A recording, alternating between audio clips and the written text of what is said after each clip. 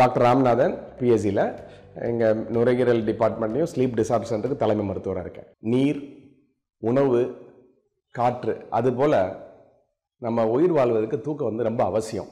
நம்ம வாழ்க்கையில் 1/3 நம்ம வந்து தூக்கத்தில் தான் செலவழிக்கிறோம். ஸோ இந்த தூக்க டைமில் நம்ம பாடி வந்து ஒரு புத்துணர்வு அடைகிறது. இது வந்து செல்ஃபோனை சார்ஜ் போடுற மாதிரி.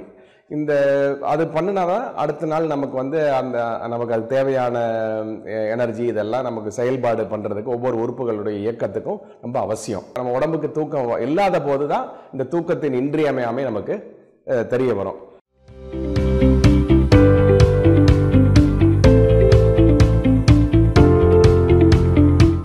ஒருத்தருக்கு இவ்வளவு தடவை தூங்கினா இவ்வளவு அவசியங்கிறத ஒருத்தரை வச்சு ஒவ்வொருத்தருக்கும் நம்ம கணிக்க முடியாது. பட் பொதுவாக சொல்ல முடியும், ஒரு அடல்ட்டுக்கு, ஒரு பெரியவர்களுக்கு 7லேருந்து 8 மணி நேரம் ஒரு நாளைக்கு தூங்குவது அவசியம். அதே சமயம் ஒரு அடலசன் விடலை பருவத்தில் அவங்களுக்கு இன்னும் கொஞ்சம் அதிகமாக தேவைப்படும். 9 to 10 hours தேவைப்படும். பிறந்த குழந்தை பார்த்தீங்கன்னா 18 மணி நேரம் 20 மணி நேரம் தூங்கும். வயசாக நாளாக அப்படியே தூக்கத்தின் நேரம் குறைஞ்சிக்கிட்டே வரும். அப்புறம் 1 இயரில் பார்த்தீங்கன்னா 18 மணி நேரம் தூங்குவாங்க. அப்புறம் அடலசன் பீரியடில் சொன்னேன் ஒரு 9 to 10 hours. இந்த அடலசன் பீரியடில் 9 to 10 hours ஒரு முக்கியமான இன்ஃபர்மேஷன். ஆனால் நம்ம அந்த டைமில் தான் நம்ம என்ன பண்ணுறோம், குழந்தைய அந்த கிளாஸுக்கு நீ இங்கே போகாத, எந்திரி, சீக்கிரம் தூங்காதுன்னு சொல்லிட்டு பார்த்தீங்கன்னா தூக்கத்தை அளவை ரொம்ப குறைச்சிடுறோம். வளரும் வயசில் போதுமான அளவு தூங்காத குழந்தைகள் ஹைட்டே கம்மியாக இருக்கும். அது காரணம் growth ஹார்மோன்லாம் தூங்கும் போது அந்த growth ஹார்மோன் நல்ல அளவில் ரிலீஸ் ஆகுது. பார்த்தீங்கன்னா ஒரு 70 வயது நபருக்கோ ஒரு 75 வயது நபருக்கோ அவருக்கு 6-7 மணி நேரம் தான் தேவைப்படும். அவங்க பார்த்தீங்கன்னா சீக்கிரம் தூங்க போயிடுவாங்க, காலையில் சீக்கிரம் எந்திரிச்சிருவாங்க. இதில் எக்ஸப்ஷன்ஸ்லாம் விதி விலக்குகள்லாம் இருக்குது. சிலர் பார்த்தீங்கன்னா 4 மணி நேரம் தான் தூங்குவாங்க டெய்லி. பட் ஆனால் எல்லாரையும் போல நல்லா ஒரு ஆக்டிவாக இருப்பாங்க, நம்மளால கேள்விப்பட்டிருக்கோம். பட் பெரும்பாலானோருக்கு ஒரு 7 to 8 மணி நேரங்கிறது அவசியமான அளவு, தூக்க அளவு. தான்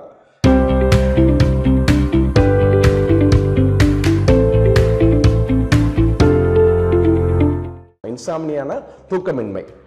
இன்சாம்னியானால என்னென்ன பிரச்சனை வரும்னா அவங்களுடைய நரம்பு மண்டலங்கள் பாதிச்சு அவங்களுக்கு பகலில் இரிட்டபிலிட்டி, எது கத்தாலும் எரிஞ்சு விழுகிறது, கவன சிதைவு, மெமரி ப்ராப்ளம், அப்புறம் ஒரு டயர்ட்னஸ், சோர்வு, உடல் சோர்வு, மனச்சோர்வு, அப்புறம் சைக்காலஜிக்கல் இஷ்யூஸும் வரலாம், செகண்டரி ப்ராப்ளம், டிப்ரெஷன். அப்புறம் அவங்களுக்கு நோய் எதிர்ப்பு சக்தி கம்மியாகி சில நோய் தொற்றுகளுக்கு ஈஸியாக ஆளாவாங்க. அப்புறம் அதில் பார்த்திங்கன்னா இந்த லேடிஸுக்கு ஒரு மாதவிடாய் சம்மந்தப்பட்ட ப்ராப்ளங்கள்லாம் இந்த இன்சாம்னியா உள்ளவங்களுக்கு வரலாம்.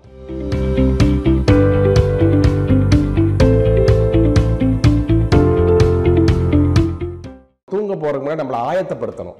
தூக்கங்கிறது என்ன, ஸ்டேட் ஆஃப் மைண்ட். 10 மணிக்கு வாங்க தூங்கலாம் அப்படின்னு இட் இஸ் நாட் லைக் கதவு மாதிரி ரைட் நவ் தூங்குன்னா தூங்க முடியாது உடனடியாக. நம்ம என்ன பண்ணணும், ஒரு ஆக்டிவ் லைஃப் ஸ்டைலில் இருந்து அப்புறம் தூங்கும்போது ஸ்டேட் ஆஃப் டிரான்சிஷனல் பீரியட் இருக்கணும்.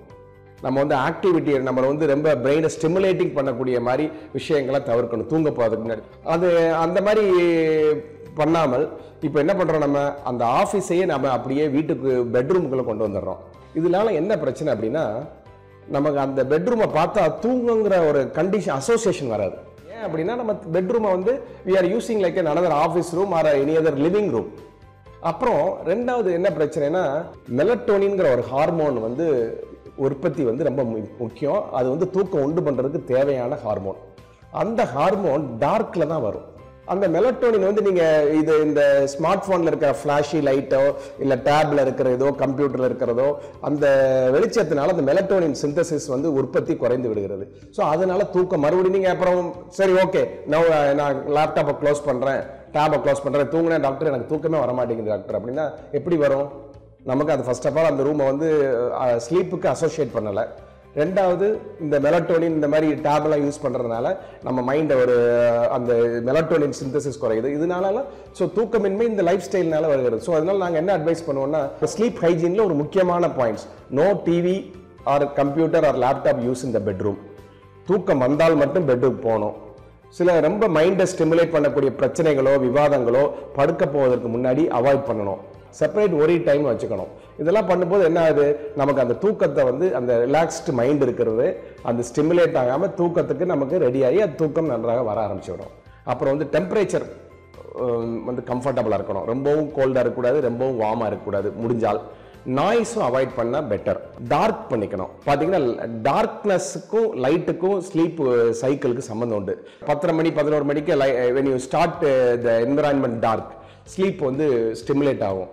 அப்புறம் மற்றபடி எக்ஸசைஸ் அவாய்ட் பண்ணணும். பார்த்தீங்கன்னா when they do vigorous exercise before sleep, ஒரு 8 மணிக்கு வந்து எக்ஸசைஸ் பண்ணி 10 மணிக்கு படுத்தா தூக்கம் வராது. அது வந்து நம்ம என்ன காரணம், சில ஸ்டிமுலேட்டிங் ஹார்மோன்ஸ்லாம் உடம்புல செக்ரீஷன் ஆயிடுது.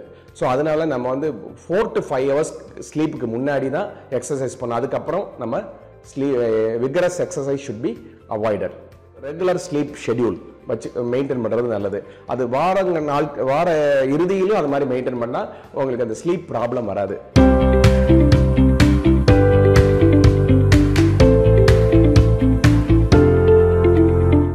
ஸோ மெயினாக வந்து நான் ஃபுட்டுக்கும் ஸ்லீப்புக்கும் என்ன சம்மந்தம் டாக்டர்னா, கெஃபினேட்டட் beverages avoid 4 to 5 hours before sleep.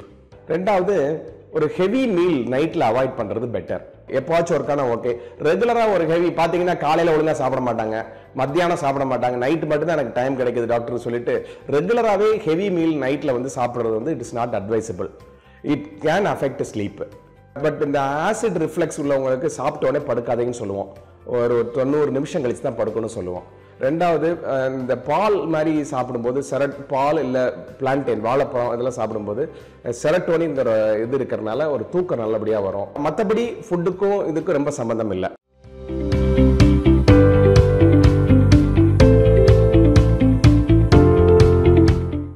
ரொம்ப அசதியாக இருக்கேன் டாக்டர், நல்ல ஸ்லீப்பியாக இருக்கு, பட் படுத்து பார்க்குற தூக்கம் வரல, பகலில் ரொம்ப இரிட்டபிளாக இருக்கு, மனச்சோர்வு இருக்கு, உடல் சோர்வு இருக்கு, கண் எரிச்சலா இருக்கு, இந்த மாதிரி அறிகுறிகள் பகல்லையும் இருக்கும்போது ராத்திரியிலும் தூங்க முடியாத போது நீங்க அவசியம் மருத்துவரை பார்க்கலாம்.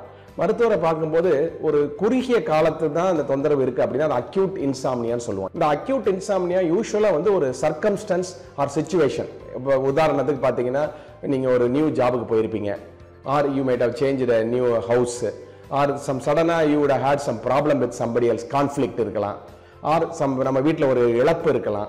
இந்த மாதிரி ஒரு சூழ்நிலைகளில் தூக்கமின்மை நம்ம மைண்டை வந்து டிஸ்டர்ப் ஆகிட்டே இருக்கும். அதுக்கெல்லாம் பார்த்தீங்கன்னா ரொம்ப பெரிய மருந்து தேவைப்படாது. அதுக்கு ட்ரீட்மெண்ட்டே காலம் தான், டைம்.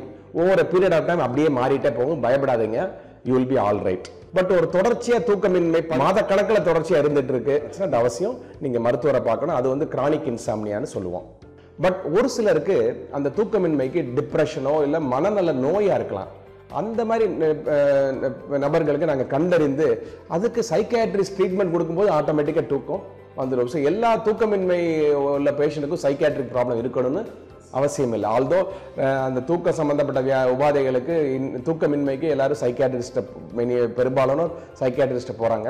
நடப்பு உண்மை என்னென்னா ஒரு 10 to 15% தான் சைக்காட்ரிக் ப்ராப்ளம் இருக்கும். அது தூக்கம் இம்பார்ட்டண்ட்டு, அதை வந்து காம்ப்ரமைஸ் பண்ணக்கூடாது அப்படிங்கிறத மட்டும் நம்ம இந்த இன்ஃபர்மேஷன் தெரிஞ்சால் எல்லாரும் தூக்க சம்பந்தப்பட்ட உபாதைகளுக்கு சரியான நேரத்தில் ட்ரீட்மெண்ட் எடுத்துக்குவாங்க. அதுக்கு முன்னாடி அந்த தூக்கம் ப்ராப்ளம் வராமல் வச்சுக்கிறதுக்கு ரொம்ப இம்பார்ட்டன்ட் ஸ்லீப் ஹைஜீன் வந்து கடைபிடிக்கிறது ரொம்ப அவசியம்.